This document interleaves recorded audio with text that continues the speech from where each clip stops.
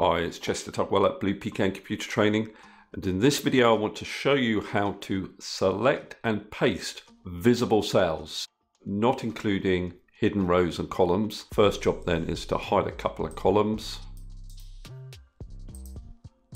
and for argument's sake some rows. Then I would select my data, and you can do that manually if you like.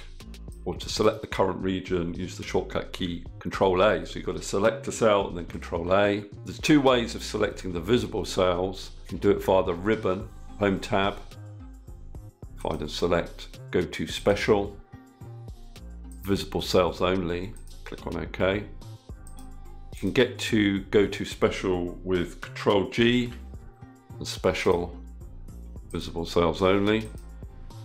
Or if you can remember this, the shortcut key, once you've selected the cell, so Control A, Alt, semicolon, that will also select the visible cells. Then Control C to copy. We'll paste our values onto another sheet, press Enter to paste, and you can see that it has, I'll just widen these columns, pasted the visible columns. I haven't got quantity or price.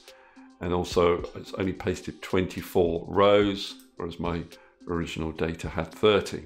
Okay, that's all I wanted to cover in this very quick little video. Hopefully you found it useful. Please subscribe if you have, and I'll see you next video.